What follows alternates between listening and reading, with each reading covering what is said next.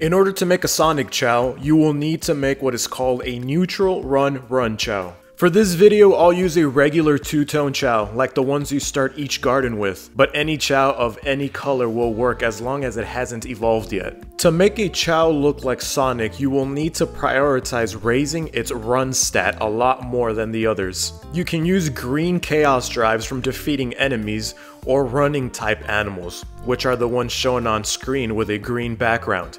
The tricky part will be keeping your Chao in neutral alignment. This means that you'll have to raise it using both hero and dark characters equally. If you use hero characters too much, you'll notice that the Chao will start to turn white and gain these two small flaps on the top of its head. This means that the Chao is starting to align to be a hero Chao, which is not what we want.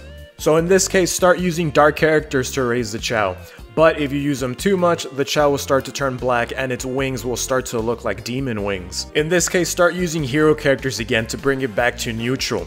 And if you're using a monotone Chao or a Chao that's different colored than the one you see on the video, just keep an eye out for both the flaps and the demon wings. Make sure they're both not there. Give it a while and your Chao will eventually evolve into a neutral run Chao. The Chao isn't entirely going to look like Sonic right off the bat, but just keep raising its run stat. A Chao's second evolution is more of a gradual transformation.